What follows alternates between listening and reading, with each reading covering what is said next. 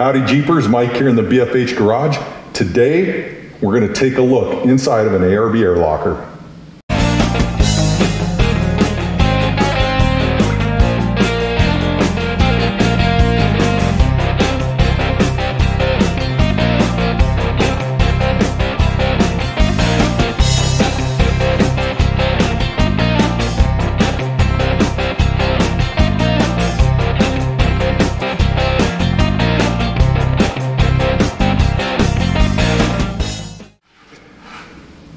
So my air locker has been having some issues on the trail where it's intermittently locking. It won't lock all the time. And so I'm not sure whether it's the locker or whether it's the compressor. I've been in touch with ARB customer support, and by the way, those guys are phenomenal. We're kind of leaning towards the compressor being the issue, but I want to rule the locker out while I have it out anyway for a re-gear. So we're going to pull this out, take it completely apart, and see if that's our issue.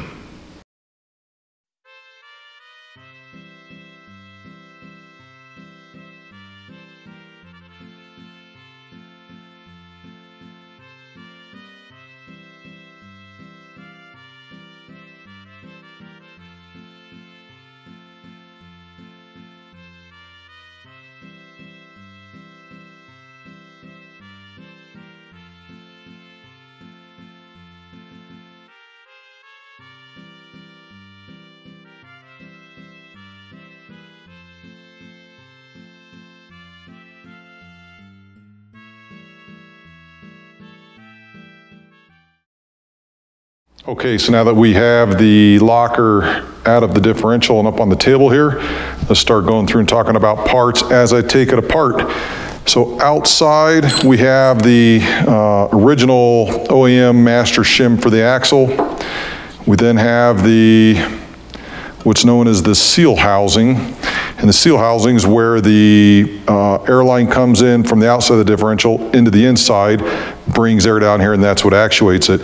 Inside there's a couple O-rings there, and then what you have on this side is what is known as a ARB master shim. And so this master shim goes with the seal, and then you could make any shim adjustments under there if necessary. So make sure that we keep our shims to the appropriate sides. We're not trying to guess at what our next re-gear is going to be. So that sits there and we are good to go, with the exception of the race for the bearing. So I'm going to put that on top of that stack. Same thing on the other side. You have your OEM master shim. Then you have your shim stack to set your carrier placement. And then you also have another ARB master shim. And the way this all goes is your OEM shim goes to the outside, your ARB master shim goes to the inside up against the bearing race, and then your shim stack goes between, gets sandwiched. And then you also have your race on the other side. So I'm going to keep those on that side to make sure that I don't mix up what goes where. So pulling this apart, we have to take the ring gear off first. As you guys can see, I had marks on the bolts to tell me which sequence to tighten those up in when I was tightening this gear job up, so that's why those are marked. Easiest way to get a ring gear off is with a impact wrench. You don't have one, it does make the job a little bit tougher, but not impossible. You just got to work your way through it.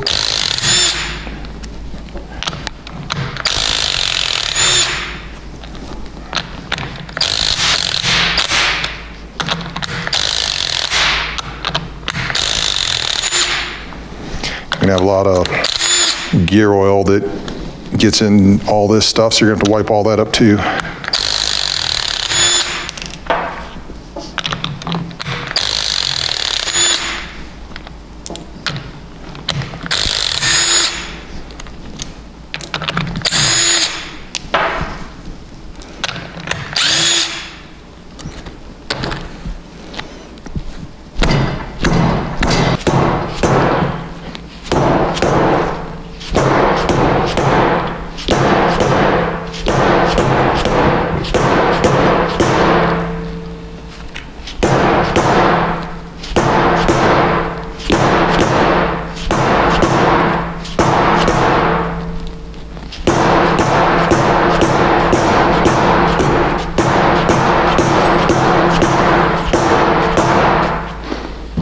So if that gives you much problems, you can just put a bolt in there if you're not going to reuse your gears. Pop it out that way.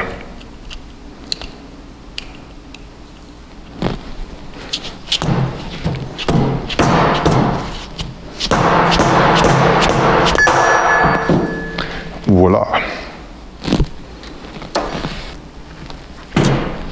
Okay, so let's take and turn this over. And what we need to do now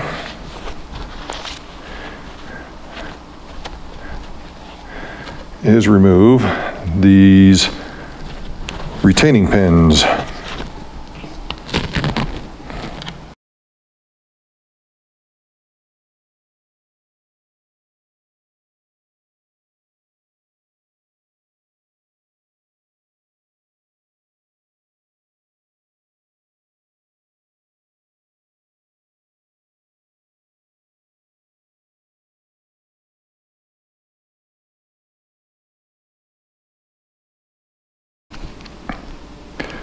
There's always one.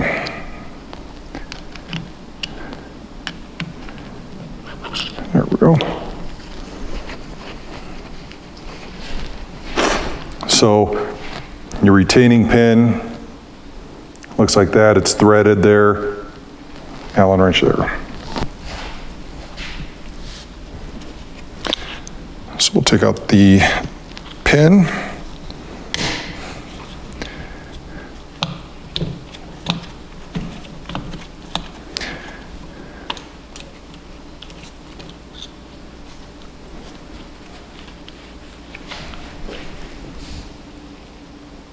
That's it.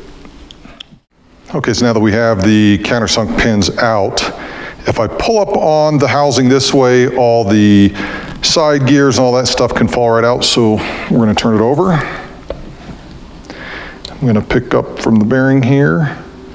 We're going to pull this off. So if you look here, on the inside here, we have our clutch gear. And there's a whole bunch of springs, 12 springs to be exact. Now you have to be very careful that when you take this apart,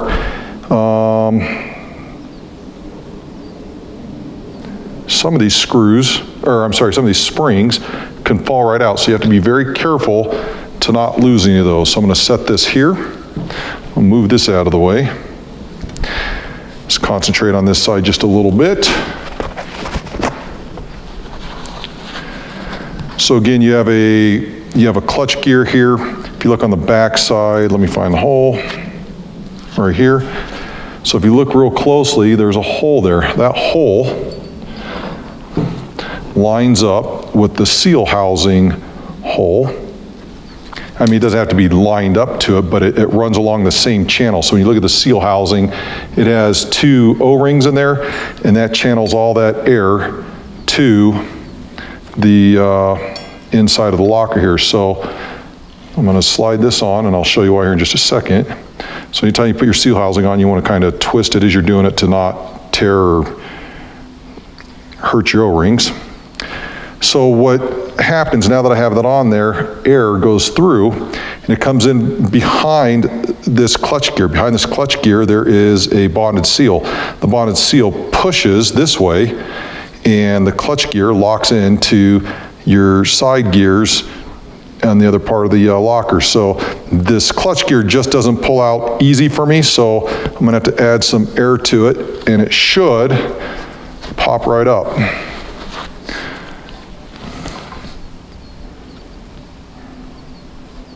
See what happens here.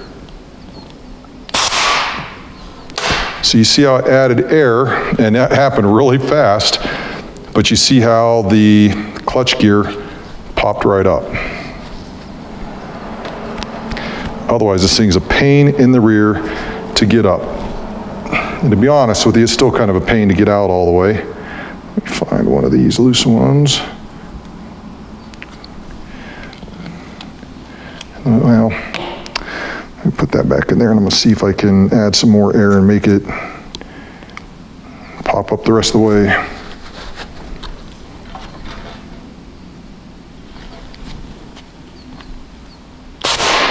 There it goes.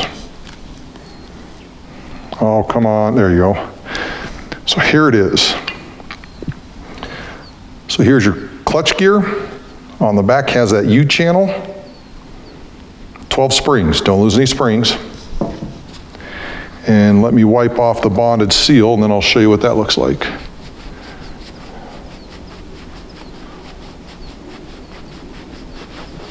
All right, so here you have what's called a bonded seal, has a U-shaped channel along the back side, and that fits into this half of the case like so, and it pushes down and in there, and the air again forces it up, and that's what pushes the clutch gear over to lock onto your side gear, and we'll get into that next. So I'm just going to set this down over here for now, out of the way.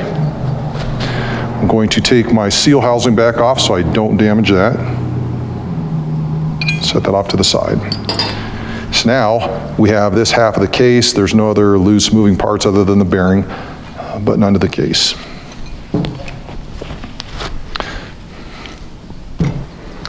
So if I bring the, in fact, I'll turn it sideways and see if you get a better view. So I'll bring over this half of the case here. Now if you notice, the gears here line up with your clutch gear. So when this gets, imagine this being this way, is the air enters from behind your bonded seal, it pushes everything out to this side, and then your clutch gear goes on to your side gear. That's what locks your axle sides together, hence the term locker, locks everything together. Let's pull that back out.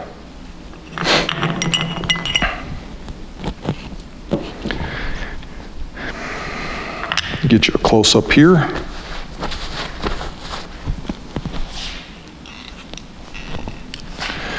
So if you look inside this half here, very similar to a normal differential. You have your side gear, and it has its side thrust washer on that. Pull that out, and you look down inside there, and it's like a normal differential. You have your, they call them pinion gears in a locker here, but you have your pinion gears, you have your cross pin that goes this way, you have two short cross pins that go the other way, and then here you have your spider block that holds all that together. So I'm going to push those out here and show you the rest. But I can't do it with one hand, so let me get this set up again. I'll set this over here on this side, get up closer for you. So a good view, there you go. So with the retaining pins being out, your cross pin will come out. So that just shows you how that does. I'm gonna do it from this side so everything just doesn't fall out. So your cross pin comes out, and then you have two smaller side cross pins. Those both come out, doesn't matter which side those go on. Spider block, which holds your cross pins together. You have your side gears, or your, I'm sorry, not your side gears, your pinion gears with the pinion gear thrust washers on there. Make sure you don't lose those. Those slide out. You gotta kind of rotate it a little bit. Again, make sure you maintain the thrust washers. And then on the inside, see if we can get this out. Come on. All right. So on the other side, you have your other splined side gear. So you have all the splines there, that's where your axle shaft goes in.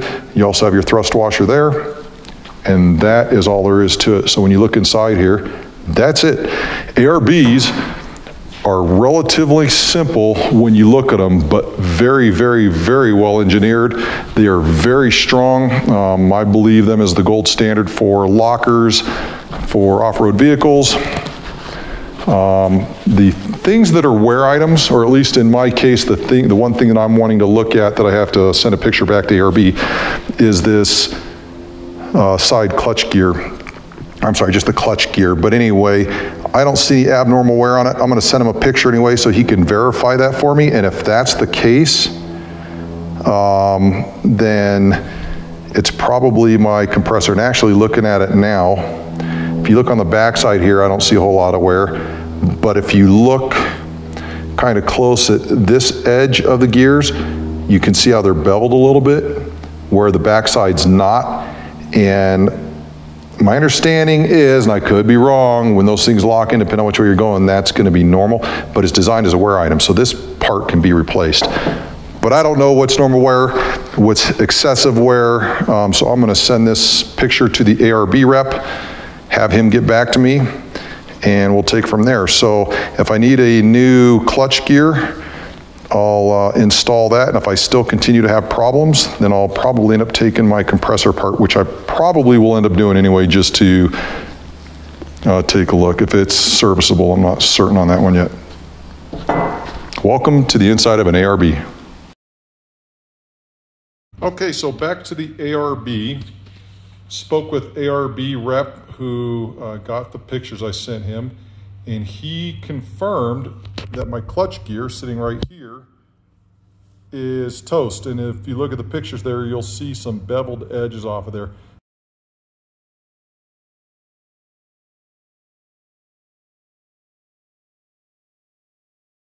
He said normally when these things get destroyed, it's because people are trying to turn on their lockers while their tires are spinning, and it grabs and it just breaks them. I was kind of describing my problem, and he said that the story matched up with what would be considered a compressor problem. So in the mail today, I received a new clutch gear and wave spring. So I'm going to go ahead and put the ARB back together now, and then it's time to investigate that compressor.